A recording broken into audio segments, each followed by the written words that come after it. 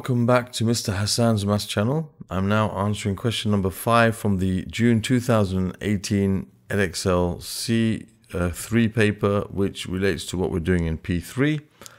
And this question here, especially the last part of the question, is very much related to some questions which students are asking about in the October and January 2022 and 3 papers, which I'm not able to upload at this moment in time because they're less than 9 months from when they were released, so I could potentially get copyright strikes for that. So I am going to explain on this video some of the concepts you might need in order to answer those questions, okay, in those papers. So this is a question about the modulus function, and it gives a graph. It says figure 2 shows part of the graph with the equation y equals f of x, where they've told us that, you know, f of x equals 2 times the modulus of 5 minus x plus 3. So this is the equation of this graph. Okay, it's a modulus function. Okay, where x is greater than or equal to 0, as you can see, it doesn't go in the negative y part of the graph because that has been restricted from its domain. It says given that the equation f of x equals k, where k is a constant, has exactly one root, state the set of possible values of k.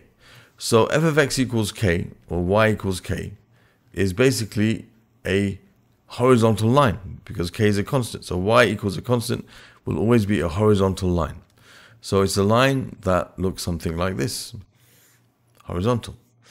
So we've got to see where this line and our graph will intersect in exactly one place. Now we can see that this is going to continue on. This graph is going to continue on when x is greater than 0 forever. So this side is going to continue on. Okay, it's going to carry on forever, right? So that's going to continue on in this direction. Let me just make it part of that line. Okay, so that will continue on forever in that direction. So we can see that these lines intersect exactly in one place in this region here. Okay, now at the point where this hits the y-axis, where they both hit the y-axis over here, at this point here, that's a point where there'll be exactly 2 roots. Okay, and the same will be the case. There'll be 2 roots all the way down here. Okay, where f of x equals k. All right, there'll be 2 roots because they will intersect in 2 places until you reach this vertex. At the vertex itself, at that point, there's going to be 1 root, and below that there will be no roots because they don't intersect at all. Okay, so there's going to be a point here where the vertex is. So the y coordinate of the vertex, that will be 1 value of k, all right? And the other values of k will be from the place or above the place where this hits the y-axis, the y-intercept of this curve. So it's from the vertex up to the y-intercept. There will be more than one solution. The vertex itself will have 1 solution exactly, right? So you're going to have k equals that value of the y coordinate of the vertex, and then k is greater than the y-intercept. Those will be the places where there will be exactly 1 solution. Right, so we need to find 2 things here. We need to find the y-intercept of our, modulus function, and we need to find the vertex. If we find those 2 things, we can answer this question. Now, the y-intercept is pretty easy. We know at the y-intercept, we know that's when x equals 0. So we take our equation y equals 2 times. Y equals 2 times 5 minus, instead of x, we're going to put 0. That's inside the modulus plus 3. So that gives you 2 times 5, which is 10, plus 3, which is 13. So y equals 13. So that's the point 13. And the vertex, as we discussed earlier, is something pretty easy to find. Okay, it's similar to, for example, if you had 2 times and you had, for example, 5 minus x all squared plus 3. All right, this would be a function that opened upwards, because if you square this, you're going to get plus x squared, right? If you square this bracket, you have 25 minus 10x squared minus 10x plus x squared. And you'll see that this thing will always be positive. So you'll have 2 times something positive plus 3. So it's always going to be something that is added to 3. Okay, always added to 3. Okay, it will never ever be able to go below 3, because you have 3 plus this thing here. This will always be positive. Why? Because when you square this thing, even if it is 5 minus 100, all right, that's negative, but you square it's going to become positive. So you're always going to add this thing to 3. The lowest it can ever be is when x is 0. When this bracket is 0. When this bracket becomes 0, you get 2 times 0 plus 3, so the lowest it can ever be is 3. Similarly, so the vertex of something like this is going to be whatever value of x makes this bracket 0, which is 5, and whatever's left behind outside that bracket, which is 3. Okay, that's the vertex of this as a quadratic. As a modulus function, it's exactly the same principle, right? Why? Because this thing will always be positive after you've put it inside the modulus sign. The output will always be positive. Okay, so even if you have x equals 100, you have 5 minus 100, which is negative. The modulus of something negative, positive. So this whole thing will become positive now. So again, this will always be something adding to 3. The lowest it can be is when this thing becomes 0. That's when x equals 5. And when x equals 5, what happens? This thing becomes 0. 2 times 0 plus 3, you're left with 3. So exactly the way we find the vertex for quadratics, we find the same for these type of modulus functions. Exactly the same method. So I know that the y coordinate of this point is 3. So we now know that the set of possible values of k is when x is equal to 3, and when when k is equal to 3, not x, it's y or k, okay, because they say y equals k. So when k is equal to 3, and when k is greater than 13. Okay, so this is when k is equal to 3. This is the line y equals 3. And this is when all of this, from there, there's one solution. At this point, exactly, there's one solution. But then above this, there's 2 solutions, 2 solutions, 2 solutions. At 13 itself, there's 2 solutions, but just above 13, 13.00001, there's going to be one solution all the way up to infinity, because this line continues this way. Why does it stop here? Because the graph here, the domain of x is only the values of x greater than 0. That's why we don't include this part of the graph. If this wasn't mentioned, then our answer would only be, k equals 3. Okay, but because the domain is restricted here, there's no negative values for x, therefore the graph stops over here, and these satisfy that condition that there's only one solution. All this from when k is above and y is greater than 13, so k is greater than 13. So that's the answer to part A. Okay, if you want to write it in set notation, you can say k is such that k is equal to 3, and you can say or k is such that k is greater than 13. Something like that. It's not and, it's or. Okay, so that's the answer to this question. You can leave it, and it didn't say write it in set notation. So if you leave it like that, it's fine. If you write that, it's also fine. Okay, so there's the answer to question 5, part A. Then part B says solve the equation f of x is equal to a half x plus 10. So now we have to solve this equation over here. Okay, and to solve this equation here, what we need to do is, what I always like to do in such a case is to draw a sketch. I always like to draw sketches in such questions. It makes life way, way easier. Okay, so what I'm going to do here is I'm going to draw the line y equals a half x plus 10. Now, as we mentioned, this is 3, this is 13. So 10, let's say 10 is over here. Well, in fact, I'll draw that afterwards. We have a graph which has a gradient of a half, and it passes the y-axis at 10. So it's going to look something like this. A shallow gradient passing through the y-axis somewhere up here. Okay. This is 10. Okay. Now, this graph, or this line y equals a half x plus 10. Okay. y equals a half x plus 10. This cuts the x-axis in exactly two places, as we can see. There's one here and there's one there. Nowhere else will it cut this. Only these two places. Okay. And we can see where those two places are. All right. You know exactly where they are. So let's look at what the positive argument of this graph is. The positive argument of this graph is y equals, the positive argument is when you basically consider this just as a bracket without any change to any signs or anything. Okay, so this is going to give you y equals, that's going to be 10 minus 2x. So you have minus 2x plus 10 plus 3 plus 13. So that's actually this part of the graph. As you can see, it's got negative gradient. It cuts the y-axis at 13. So this is y equals negative 2x plus 13. That's the positive argument of the graph. And the negative argument of the graph is when you take this modulus sign and you put a minus on the outside of it. So you put like minus 2 times 5 minus x. You change the sign of what's outside of it, and then you expand. So this is going to give you minus 10 plus 3, which is minus 7, and plus 2x. So y equals 2x minus 7, which is basically this line. If it was able to continue down, it would continue down to negative 7. So this is a negative argument of the graph, y equals 2x minus 7. Actually, it has a positive gradient, this part. So we can see that it intersects in two places.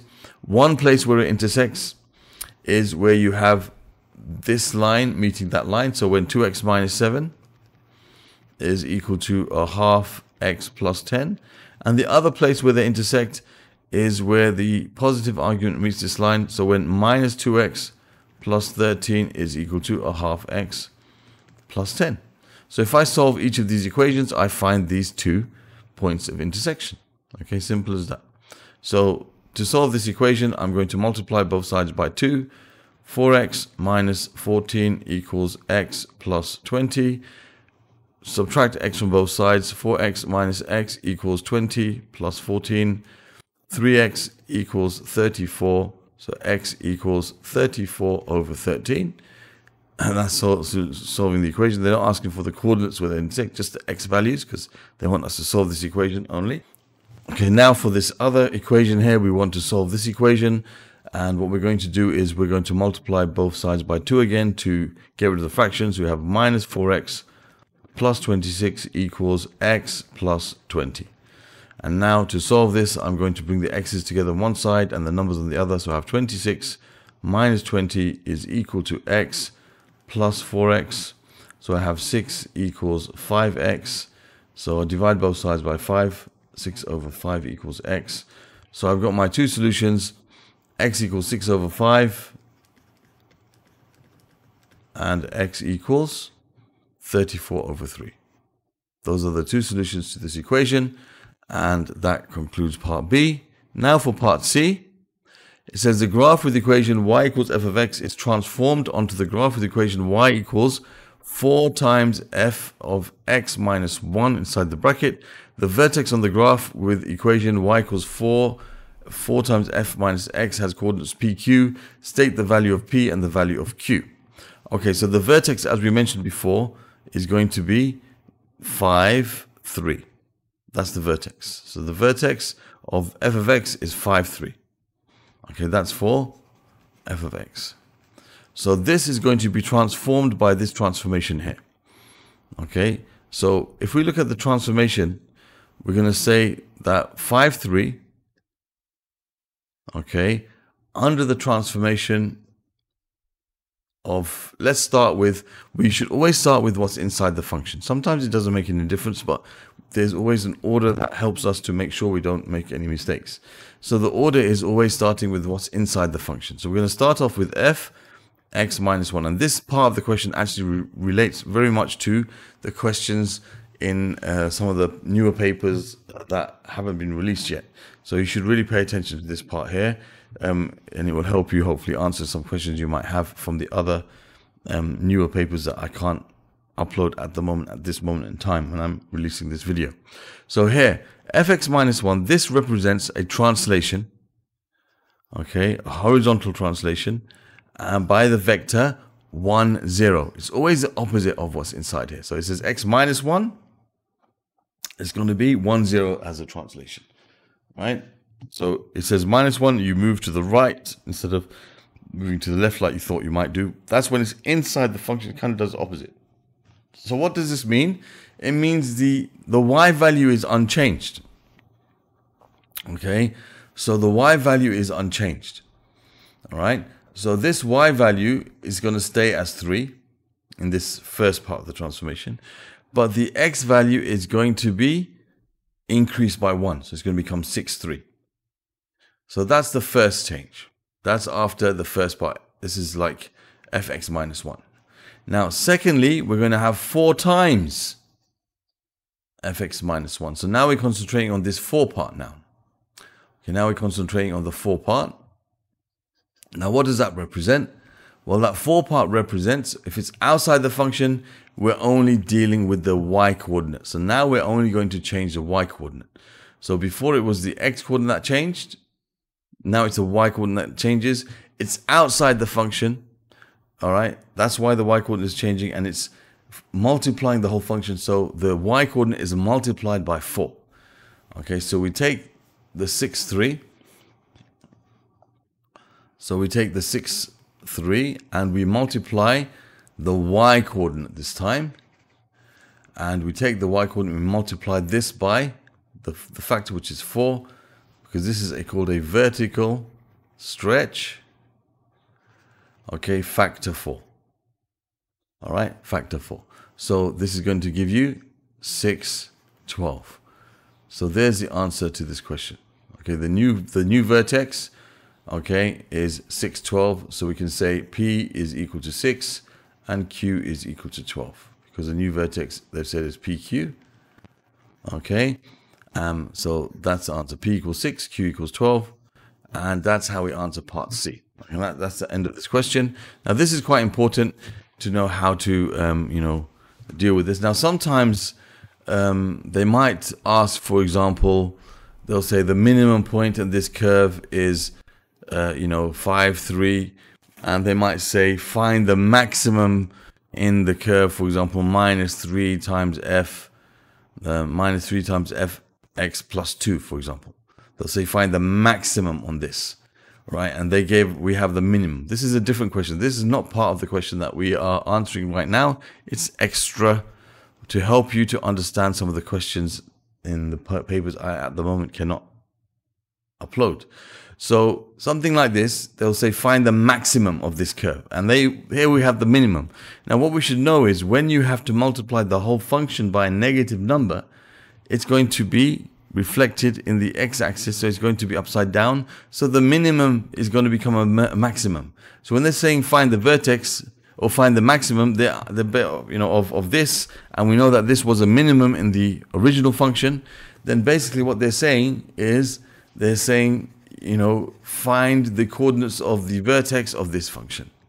Okay, the vertex of this function, which is a transformation of this. So for that, for example, we would start with 5, 3. Just imagine that was a question. We would first deal with the fx plus 2, which would be, remember it's opposite, so it would be minus 2, 0. So the x coordinate will reduce by 2, so you'd get 3. And then this would be 3 for now. And then you'd have to multiply the y coordinate by minus 3. Okay, that minus 3 means multiply the y coordinate by minus 3. Minus 3 times fx plus 2. So multiply the y coordinate, because it's going to be a reflection and a stretch. Reflection in the x-axis and a stretch. So the y coordinate is multiplied by negative 3. So you multiply this by negative 3. So your answer would be 3 and negative 9 in the end for this question, which is not part of the original question. This is just extra, just to make you understand one important point, which hopefully you can relate to the questions that I'm not allowed to explain to you from the papers which are locked.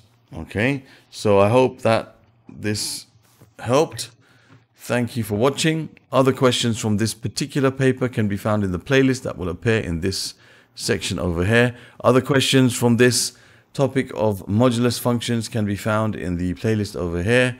You can subscribe to my channel by clicking on this link, and you can watch the video up here, which will take you to the playlist or show you how to find my playlists easily. Thank you for watching. See you soon.